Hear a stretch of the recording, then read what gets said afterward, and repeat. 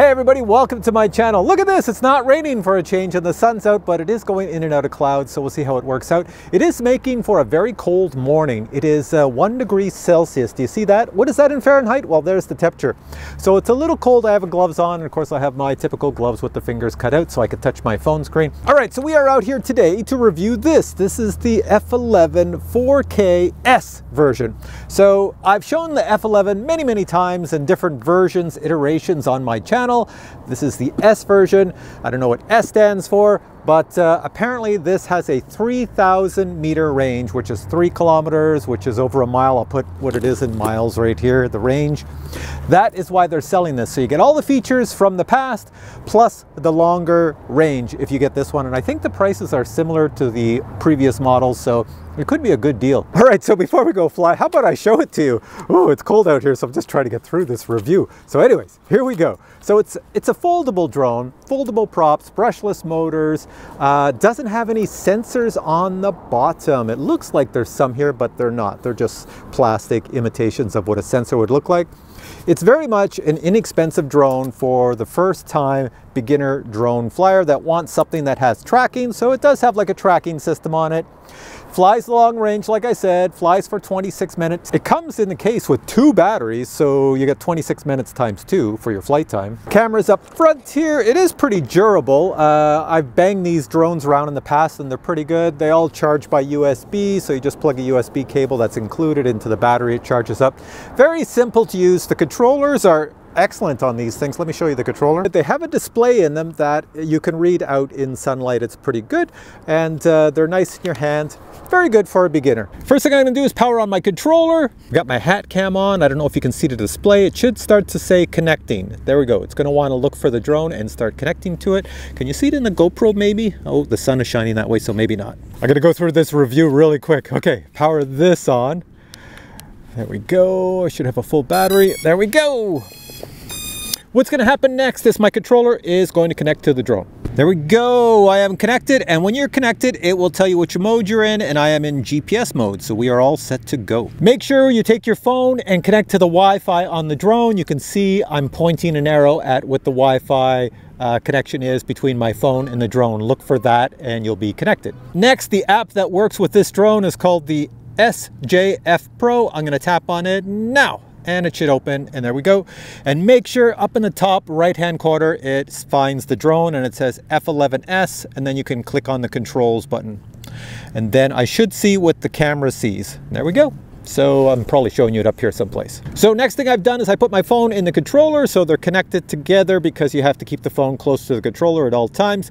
Please note, my phone is quite large. It's an iPhone 11 Pro Max, and there is a case on it, and it fits nicely in the controller. No issues there. Here, I'll turn this way so the sun's not looking, and there we go. Okay, since this is an entry-level drone, you're gonna have to do a compass calibration every time you put in a battery. So that means take the joysticks, push them straight up and inwards like this. And it tells me to spin the drone. Okay, just do like it says. I'm spinning it, and then it says, what is that? I think it says put the nose up. Yeah, put the nose up and spin it again. It'll tell you when it's done. Well, it's done already. That didn't take long. Put it down. The camera in the front will adjust itself. It's probably wonky right now, crooked. It will just go level. When it goes level, then you do the next calibration. So I'm looking, it's going level. It's getting itself all nice and level. So the last calibration you have to do is take the 2 joysticks. You're gonna push them straight up and out at the same time. And that's like a gyro calibration. So here we go, up and out. And you'll see a little display on your screen, level calibration, and just make sure your drone's level when you do that, and you're all done.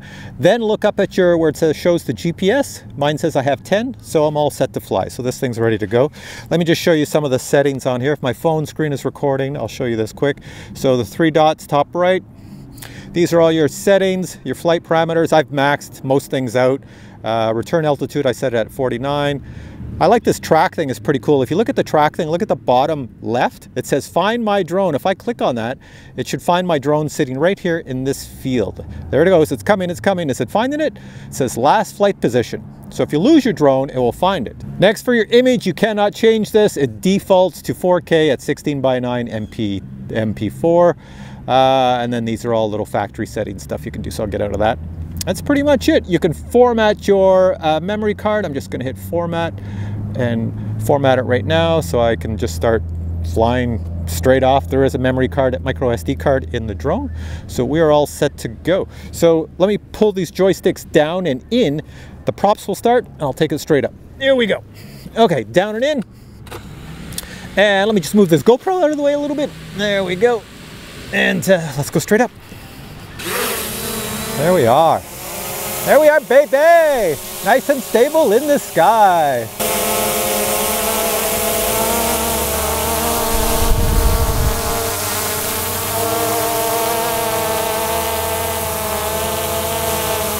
All right, so I just want to show you, there's the drone right there. There's the sun.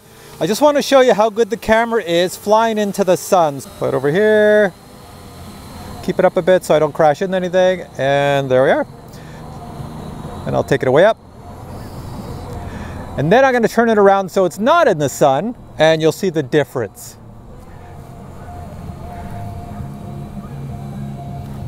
Coming back to me, and that's with the sun behind it. You see the difference? A lot of times these entry-level drones, when they go into the sun, the lens is not really designed for it. But when you go with the sun behind you or to the side, it looks pretty good. So there we go. There we are. I'm looking into the sun. Let me just bring this drone over here. Okay, so this is the image from the drone. Am I recording? I am recording video. This is the quality of the image. I've shown this drone so many times, I'll get close. This is the quality. So basically, what I'm not going to do today is I'm not going to show you all the features of the drone, this one here, because I've done it before and it's cold out and I've got other stuff to do. But right now I'm going to tell you all the stuff it can do, and I'll show you excerpts from video that I've done before. So it has different modes. If you look at my phone screen, I think it's recording. I'll just go through them really quick. The first one is image follow. If I click that, I can do it here as I'm talking. I don't want to really show it. You slide, I'll get back. You draw a box around yourself, and it's like active track. You see how it follows? It follows, follows, follows, follows, follows. There it is. I'm messing up. Oh, the drone, it lost me. Hang on a sec. I'm too close. I moved too fast. Let me try that again. Draw a box around myself, but this time I'll get farther back. I was too close before. All right. So now if I move, it should follow me as it goes from side to side. That's all it does. It won't follow me if I walk that way or if I walk towards it. It will just stay there. It's just designed to sit in one spot and move around. It should be tracking me. So if I walk this way, let me see, I'm just going to walk. That green square should just carry on. See that bus behind me? If I try to keep walking at the same speed as the bus, there we go. The drone stays there, but it's following me around to follow objects behind me, if that's the case. It can't follow you super quick, but it can follow you in many respects. Next one over is GPS follow, and in the GPS follow, this here will follow the GPS in your cell phone, and you can walk under trees and go far away, and the drone will follow you no matter where you go. So here I am walking, arms out. It should just follow me. This is a GPS follow. It means I can walk under trees, anything. It does have me a little bit over to the side, so let me go this way. Now it has no obstacle avoidance, so it would hit these lampposts if I walked into them. So like all drones on the planet, the GPS follow can work at different heights. Usually on budget drones, you can get it to work lower to the ground, as this one is here. So let me see if I turn this way. So it still has me going long. There we go. Next one on here is music video. You can add music. There's some in the phone already that comes with it, and you can make a music video. Then you have VR goggles. Watch what happens when I click that.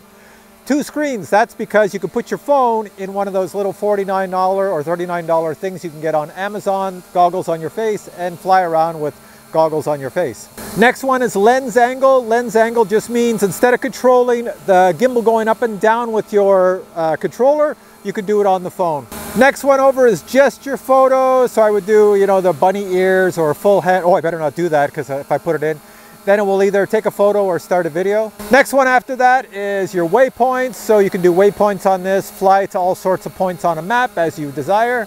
So see that circle? That's my radius. The H is where home point is, which is over there. The red circle is me, and the red item is the drone, and it shows which way it's facing. So to make waypoints, I'm just going to go within my little geo field here and go 1, 2, and 3. 3 waypoints. I'll hit the go button, slide, and receiving data, flying, and it's going to go to the waypoints. I'm just going to look at, I put them close together so I can zoom through really fast. It's doing it here. Wow, it goes fast to those waypoints. There we go. Next one, you have filter. You can change the color. It's all sorts of stuff. And the last one is zoom. And that one there, if I tap on that, I can show you right here. I'll just zoom into, wow, there's the grass. There's me. Here I am. Can you see me? I'm down here. So that's the zoom, but it only zooms in on your phone, not on the micro SD card on the that you put into the drone. There we go. I put it in camera mode, so I'm going to take a photo of me. Here we go. Cheese.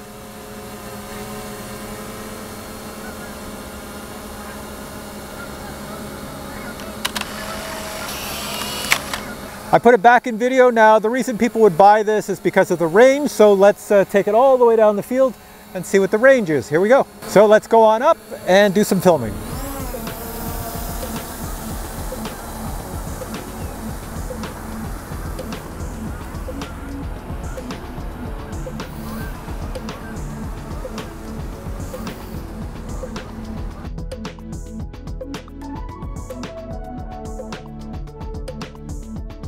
Now, as I'm flying, if you look at my phone screen on the bottom left, you'll see the distance that I'm going to achieve. I'm going to see if I can take it all the way to another field. I'll just take it higher so I don't hit any of these light posts.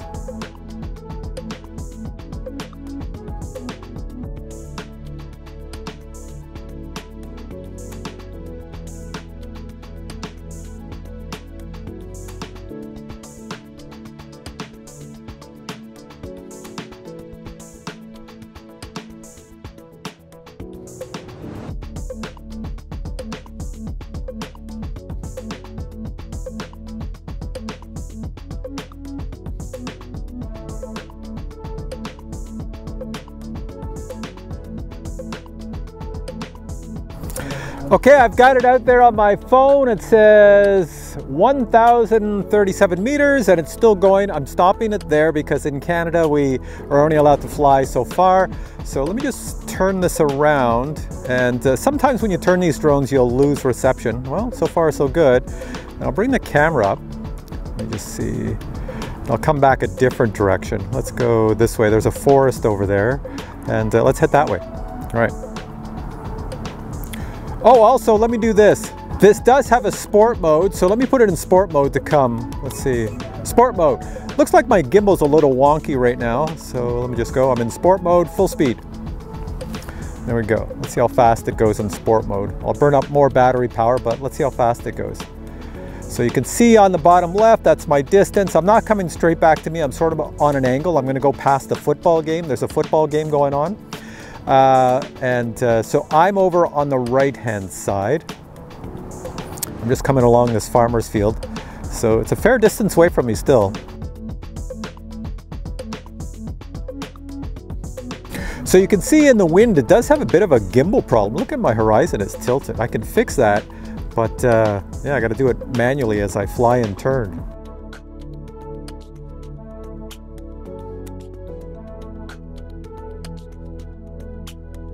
Okay, turn. I'll fix the horizon problem. There we go, just by turning it. And now I'm going to go to the football game, which is straight ahead. Oh, now the gimbal goes off again. When you put it in sport mode, it's like it must go on such an angle that it messes up the gimbal again. So you can see there's a football game right there, right in the center. I'm going to bring the gimbal down so you can see it. So this is pretty decent. I'm actually getting some good range with this thing, and it is a very entry-level drone, you know, very budget drone. I don't want to have this fall on anybody, so I'm going to stop at about here and then take a photo. There we go. All right, there's my drone in the air. I'm going to take it out of sport mode, put it in normal mode, and stop the video and take a photo.